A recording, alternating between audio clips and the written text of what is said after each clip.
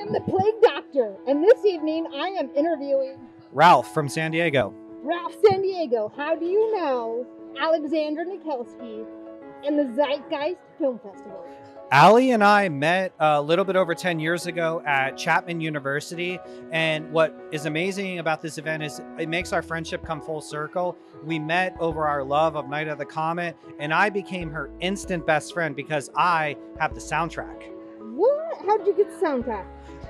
Back when you can only get Night of the Comet from third parties, I got it from eBay, and whoever it was who sold it to me included a copy of the soundtrack, which I have played to death.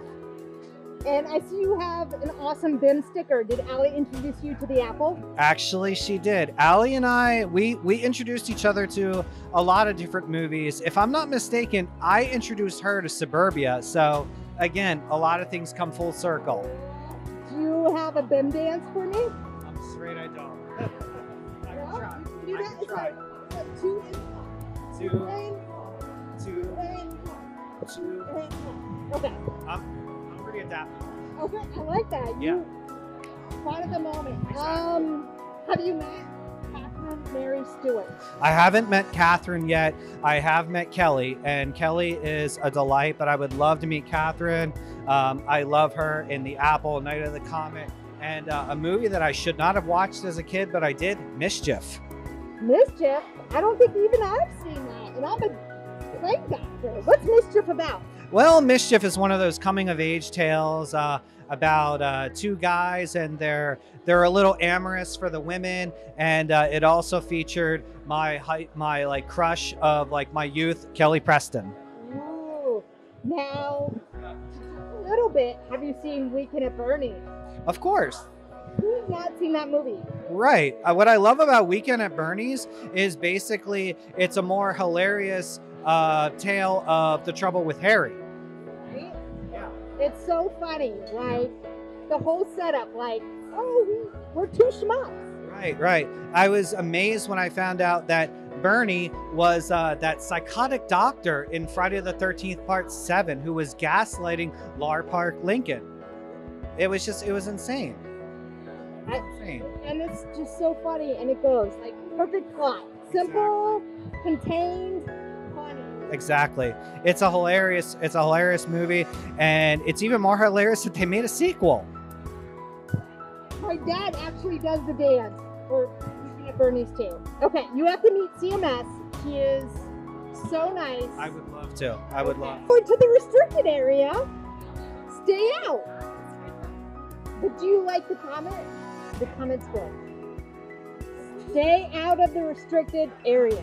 Yeah. Wait.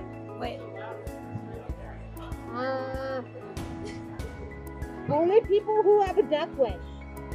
I do. Just kidding. Well, as long as you dance, you got the BIM sticker, you got to dance. Oh, what dance? Yeah, okay, she's allowed into the restricted area. Good evening, I am the Plague Doctor, and this evening I am with Ivan. Yes, how you doing? Look at him, he is in full action with Night of the Comet t-shirt. Please tell me, what is your experience with this movie, and how did you hear about it, and your first experience with Night of the Comet? My first experience was probably watching on HBO one night, in the 1980s. I absolutely loved it, and I've been a fan ever since. Oh my gosh, what is your biggest memory of this movie? Honestly, it's gonna be probably Kelli Maroney dancing in lingerie in the mall, so it is kind of dark, but I was a kid when I watched this the first time, so. Well, I get it, that would still be my favorite moment at this time. My favorite too. Right? Yes, I feel you. And how did you hear about the Zeitgeist Film Festival? Well, I follow the actresses from the movie, and they promoted it, and I signed up, and I came down to check it out. Came all the way down from Arizona for it. No, I'm from Arizona. Plague dancers from Surprise, Arizona. Where are you from? I'm from Phoenix. Phoenix area. Are you born and raised? No. Oh no. Where are you originally from? New Mexico. New Mexico?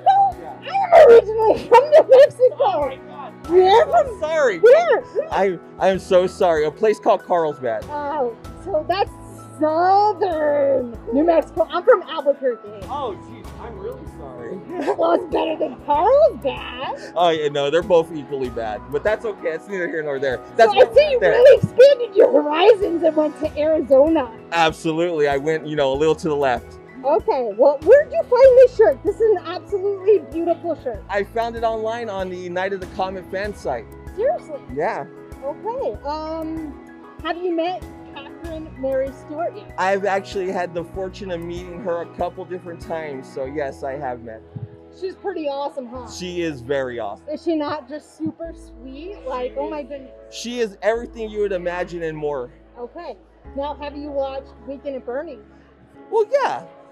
Yeah. It's pretty typical. That's my typical go-to. If you don't like Weekend at Bernie's, we can't be friends. No, if you don't like the apple, we can't be friends. Oh my God, do you have a BIM sticker? Oh, come on. Come on. Where's your BIM sticker? It's not on me. Okay, we have to cut this interview right now. I'm Ralph here from Huntington Beach, and we're at the Night of the Comet screening. I'm here with Ken, Brian, and Diana. Ken, you've watched this movie on so many different formats. Tell me your Night of the Comet story and what brought you to the movie and the legacy of how many different formats you've owned it on.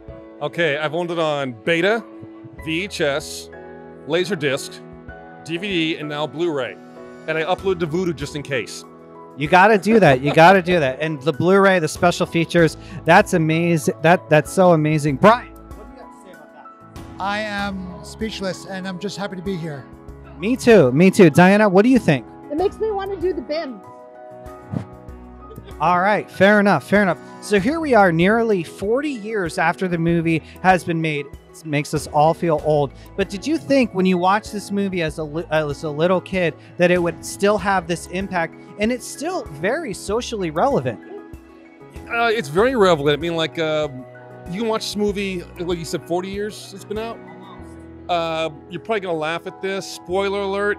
I didn't realize who DMK was until I saw the license plate at the end of the movie. I was... Yeah, Danny Mason Keener with that high score that he attained in the movie Carrie. Excuse me, Christine. I'm speechless, and I'm just happy to be here. Diana, did you think that this would bring in such an audience for people that just love this movie nearly 40 years later? Absolutely. I knew it. I knew it. I knew it. It's a great movie. It is. It is. It is. And let's not forget about what the other movies that Kelli and Catherine have done. What did you think of, say, The Apple or Chopping Mall? Okay, The Apple, the trailer scared me because I think it was 8 when it came out. And you said the other one, Chopping Mall. I haven't seen that one yet. That's okay. See, that's the great thing about 80s horror is that it's a well that you can just keep pulling movies out of. You can find stuff that you just never ever heard of. Diana, what do you think? I love the BIM. I love Weekend at Bernie's. If you don't like that movie, we can't be friends. From what I heard, that's kind of like a family tradition in your home. Oh, every day we quote that movie. Every single day. That's definitely a movie that you want to quote. Now, something that I really like about Night of the Comet that not too many people talk about is the soundtrack. It really made an impact on me. It's so authentically 80s. Ken, does the soundtrack hold any memories for you? Especially in the radio scene where Regina, Samantha is playing all the songs, and as she's doing her dialogue saying, and the legal drink age is now 10, but you'll need an ID, let's be real. And you hear the soundtrack in the back, you just like sit there just jamming to it. It was cool. Exactly. And nobody's the phone company anymore. So, Diana, right? What did you think about the soundtrack? You know what? I love it. Not to say my age, but I was born in the 80s. Same here. I was born 1980. So Me for too. this movie Me to too. still go and the music, like how impactful is that? I just have to say that's unbelievable. And the whole world is celebrating Night of the Comet tonight. Good evening. This is the Plague Doctor, and I am with Catherine Mary Stewart. and I'm just Ralph. Ralph And Thom Eberhardt. who the writer and the director. Yes. And that's God. not on. There's no mic going on. We need see the red light. Oh, and the late arrival. And we're Hey, Oh, the light. what is your Light. name? the light. No!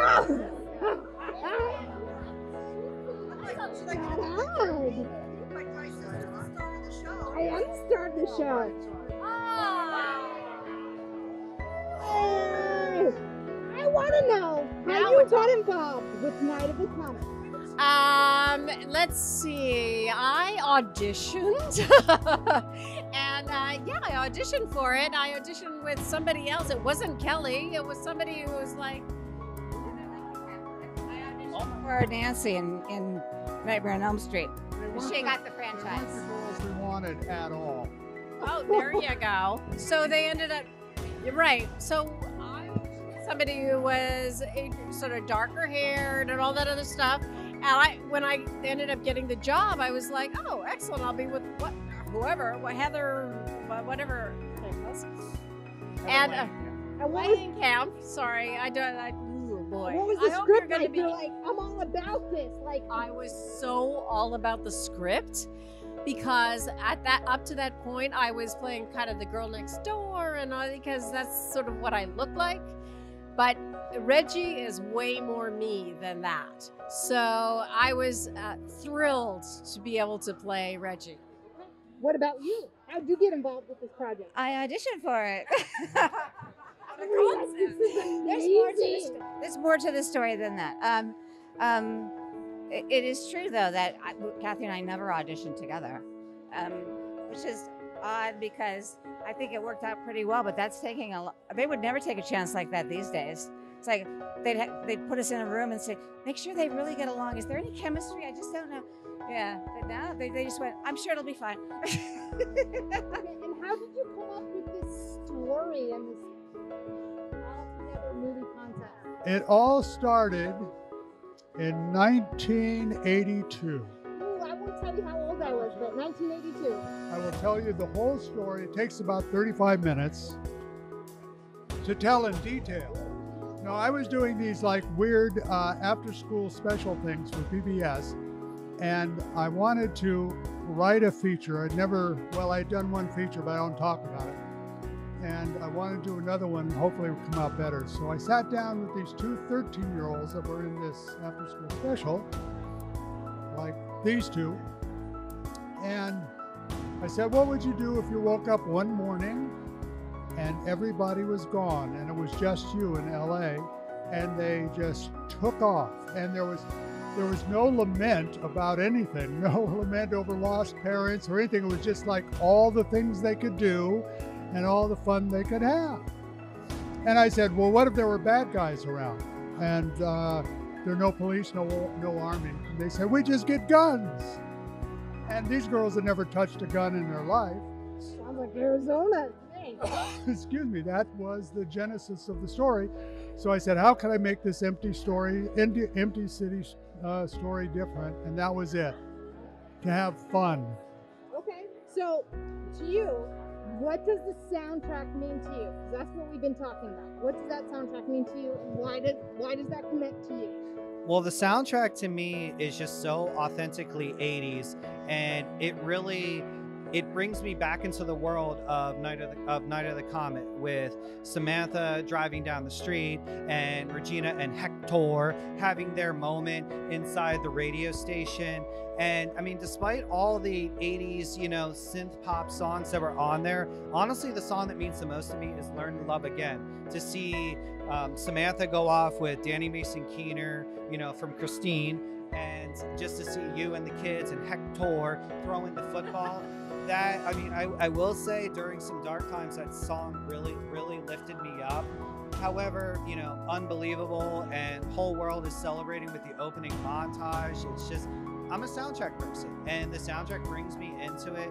And it's just like, if I had, Samantha and Regina on my side, like, we could conquer the world, we could conquer the pandemic, and it's just such an honor to be with you guys. Samantha. It's just such an honor to be with my heroes. Conquer anything You at can this point. conquer anything in this world with Samantha and Regina. So what does this movie mean to you now now, especially post-COVID, and people show up to you so many years later after this film has been made? Well, it's sort of crazy that we're in this COVID period, which kind of reflects what Night of the Comet was all about, which is wild. And the fact that it has had sort of the sustainability that it has over all these years, and that there are so many people that still love this movie, and it means so much to them. It's something that we never expected going into it. But I have to say, while we shot, it was truly a labor of love. We all got along. There was incredible camaraderie, and I think that is reflected in the film itself. And that's probably contributes to why it's lasted as long as it has. And so the first time you read the script, you were like, hell yeah. Hell yeah. Give me Reggie. I got her. I got that Reg. Listen, Fabulous. What? Get back in here. so what does this movie mean to you today? As all these people show up for this movie, especially post-COVID. Oh, not for me. No, You answer. he wanders. You answer. He That's wanders. okay. I'll be No, back. he wanders, and he's got to. Yes, Tom, go ahead. If you look at the advertising slug for this movie, it says it was the last thing on earth they ever expected. And this, in fact, is the last thing on earth we ever expected when we were making this movie. Yeah, well, you know, it's just the fact that people are just talking about it and remembering, you know, that's the thing. That's really weird. And what about you, Kelly? What does this movie mean to you today, especially post-COVID? Well, we can survive anything. I mean, that's it was the last thing on earth we ever expected to get COVID, you know, and here we are. And I think that the people that love this movie have picked up so much on all the heart that we put into it. I feel like they really get us. I think that's key word, heart. I think that's the number one go-to when you're watching a film. You can see the heart of a film. Yeah, it's really touching. Everybody has a personal story about how they connect to Night of the Comet, and it's so touching, you know. Especially so many years later. Yeah. So, but it means to hear that something you did means something to other people, and you know you're part of their life. Yeah, this is all for Night of the Comet, and you guys. You're part of your life. I mean, you were part of their life, and that's the whole point of acting. Is we do this to connect, and so we did it. we did it. We did it. Mission accomplished. Yeah. Awesome. We did it. That's the Plague Doctor coming to you. Fortunate enough to be here with CMS. Woo! That's the CMS. We're having a great time here. Zeitgeist Film Festival. CMS, tell me, how did you even become a part of the Zeitgeist Film Festival with Ali Nikolsky? I can't hear what you're saying under that mask. Become a part of the Zeitgeist Film Festival. Part of the Zeitgeist Film Festival with Ali Nikolsky. How did this all come to be? How did you reach out? How did you become a part of this awesome event? I think Ali approached me. I'm trying to remember initially what happened, but yeah, she approached me about this film festival. I was like, yeah, absolutely. Are you kidding me? Like, I love this. I love what it's about. Well, I love the idea. Yeah, she gave me her whole background, her whole educational background. That's my sister. And I was like, this is an authentic fan. She was like, Night of the Comet is like my favorite movie ever. And I'm like, okay, I'm there, baby. And she offered to fly me out to Los Angeles, and I was like, absolutely, an excuse to fly out to LA. And look at this. It's incredible. It's incredible. Like, look at us watching your film Night of the Comet right now. People are watching it right now. Okay. I just want to talk a little bit about a couple of your movies. Okay. One, The Apple. If you haven't seen The Apple, you don't even know what you're missing. It's the BIM hour. Do you know any BIM dances? Oh no. Come on, it's like do the what? Right. We got two. It's the BIM hour. The extras were like doing whatever. Yeah, you Now- gotta do the BIM. Now, was that all original singing? Did you sing all those songs yourself? Oh, stop. I'm not saying no. You didn't sing I- that I bullshit. didn't. I know. I don't believe it. I don't. I know. Tell me. Because they found this wonderful woman who I think that her voice really matched mine. Okay. So we ended up. So all the people in the Apple were like professional singers, rock and rollers, in a band, and all this. And then there was me. I was this little in London, England. I was this little theater student, and they said, "Can you sing?" And I said, "Sure." And so they tried to get me to sing it, and I thought just it was didn't- your voice. I didn't have the chops. Seriously? I sincerely to this day think it's you. It's not you. Well, good. I'm, if you think it's me, it's me. It sounds phenomenal. Okay, but you. kudos to your singer. Mary do- Hyland is her name. Mary Hyland. Okay. She was lovely. She came and recorded in London, and by that time I knew all the lyrics back and forth. So did you just lip sing it? What's that? Did you just lip sing it? Was it all? I had to lip sync, but you knew all the choreography. Oh yeah, I mean for sure. By that time it was like kismet. I knew what I was doing, and she had a great voice that really matched mine, so it all worked out great. Did you have a favorite particular song from the Apple? I think the romantic song where with Alfie, where are you now? Do you ever see your face again? Because I just am a romantic at heart. I feel you. Yeah. I feel you on that. And I was just standing there crying, and yeah, it was wonderful. Oh my goodness, I love that. I mean, I would say it was a dream come true, except I love the lights. We don't know what with the lights, but we're just going with it.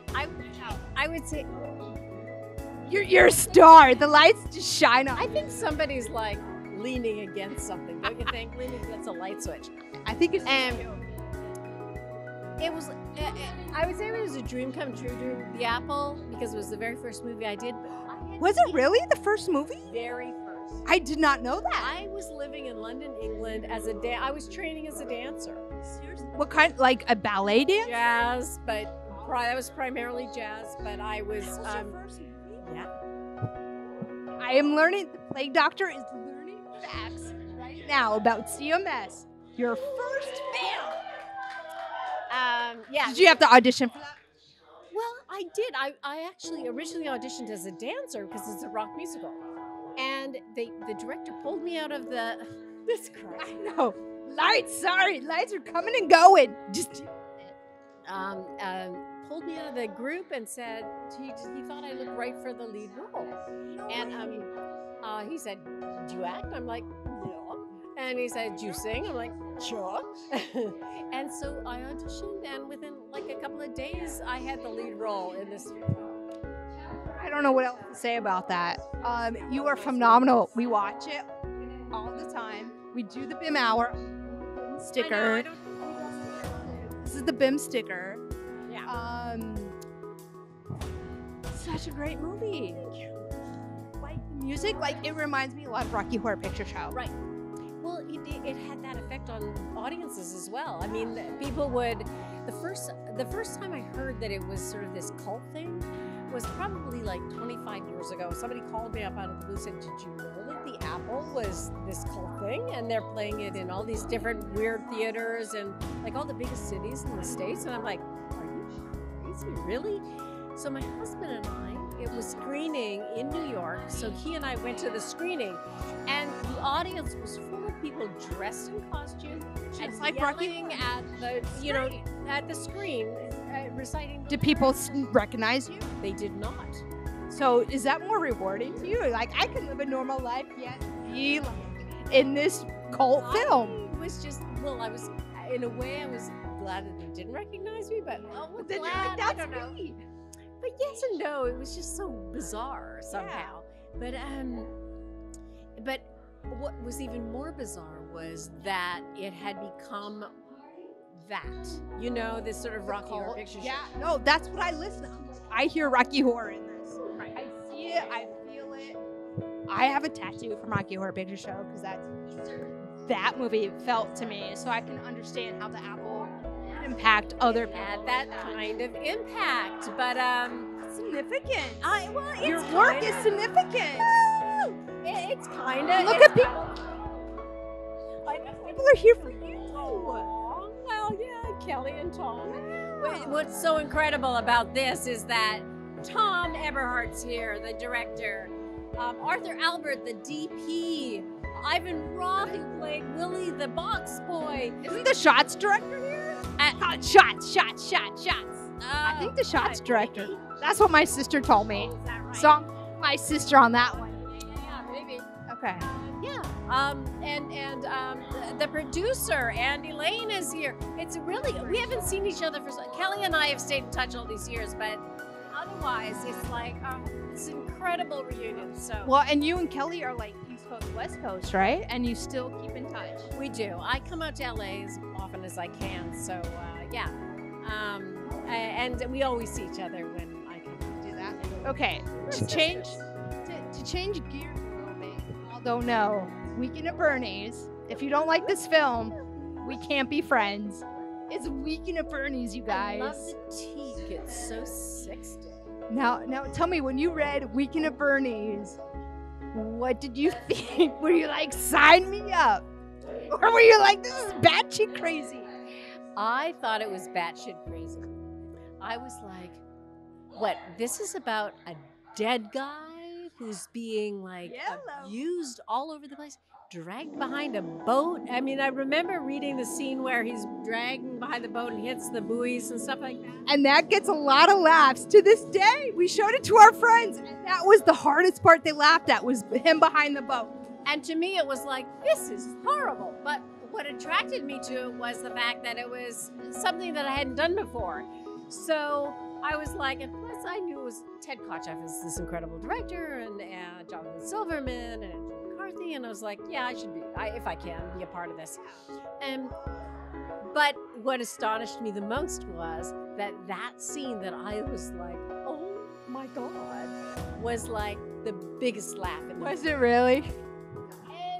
That's the funniest. I was like, I don't know. I am completely honest. I'm sorry, folks. I don't think you understand, but this is such a family movie for me. Like, my sister is literally Andrew McCarthy from that film, and I am Jonathan Silverman. I'm like, I would stay outside all weekend, and my sister's like, house guest. Like, to this day, like, that is our family movie. We quote it every single day. What was it like working with Jonathan Silverman and Andrew McCarthy? Well, a couple of dolls, that's all I can say. Yeah, no, they worked their asses off this movie. They were like in every single scene for sure. And every once in a while I would sort of come in and I'd be so excited to just be in the movie that I was like, yeah, it was sweet, except they were like exhausted. So they were like, you're way too energetic for us right now. But we had the best time. Because we were watching it. Yeah, I'm bringing my wife into this, Amy. We're watching. And it's like the part where you're like, after the lighthouse on the beach, and then his body comes up, and Amy's like dying of laughter. And he's like, no, this is all wrong. Like, we were dying of laughter. Oh my God. What a great movie. I think that was my favorite scene. I remember doing the whole lighthouse scene, and Jonathan's just a doll. He's just a doll. Yeah, we were laughing, and also a lot of the stuff he was saying as he, I'm like, are you okay? And it was improvised and whatnot, and he made me laugh so hard. And Ted Kotcheff, the director, was like, oh my God, you've got the greatest laugh. And it's never been a problem for me to just laugh. Crying, it's harder for me to cry, but laughing, and so that was really super fun. And then watching the scene afterwards where we're making out and I don't notice anything, and I'm like, this is whatever. This is good for me too. And he pulls me up and I go, oh. And when you look at it and with Bernie drifting in and out in the background, it's so funny. Now, that was obviously not that scene, but for the most part, that was really him, right? It was a practical, like, that was him, right? During the whole movie, or was it a dummy? I thought it was. It went back and forth, okay. But they had a pretty good dummy likeness for sure. Right. But I mean, it was him, right? A lot of it, oh, for sure. Right? I mean, they don't do nowadays, and I think that's what sets those movies apart. Yeah. Like, instead of CGI and stuff like that, he was going all out. But you have to understand also, it's sort of like I was going to say, like Grigg in The Last Starfighter was just covered in rubber prosthetics. Okay. And to create a character with that kind of restricting stuff on your face is very, very hard. You have to really figure out how to work the prosthetics or whatever. And same with playing a dead guy. You have to figure out how to create a character that is watchable, being dead. Right. And that is like the symbol of a really good actor. I love it. Like, to me, the whole premise, the plot, like, these two guys are like two schmucks. That's us. We need this guy around. But Polly's like, I just want this guy dead. So that whole circle, like, it's like the perfect plot. Right. Oh, Yeah. Love it. Yes. Life is good. Life is good. Here with CMS, Night of the Comet. What else do you need in life? Nothing. I'm very fortunate. Life is good. Good evening. I am the Plague Doctor, and this evening I am interviewing Amy Peterson. How do I know that? I'm a Plague Doctor. This evening, please, can you tell me, Amy, what inspired your outfit? Catherine Stewart's character in The Apple. Ooh, and what do you love about The Apple? I like that it's a musical. I like that it's dystopian. I like that they wear stickers on their heads. Boom, that is a BIM sticker, am I correct? You're correct, and you are wearing one as well. I am. Can you show me a few dance moves from The Apple? Ooh, we got the shoulder move. Oh. Folks, it does not get any better than this. This is literally the BIM hour. Don't lose your sticker, you might get a fine. You got it right there. Tell me about Weekend at Bernie's and what that movie means to you. Weekend at Bernie's means a lot to me. Why is that? Because I can relate to the characters. Which characters? The two main characters, one is very uptight. Oh, that would be me, aka Jonathan Silverman, and the other character is Andrew McCarthy, free-spirited, aka my sister. Okay, and what else about this movie? It's funny. You just like it. Do you have any particular favorite scene or lines from this movie? I like a lot of lines from the movie. Okay, can you give me one? We're house guests. We're house guests. We just come in. Okay. Any other favorite lines from this movie? It's too hot for that shit. Okay, I get it.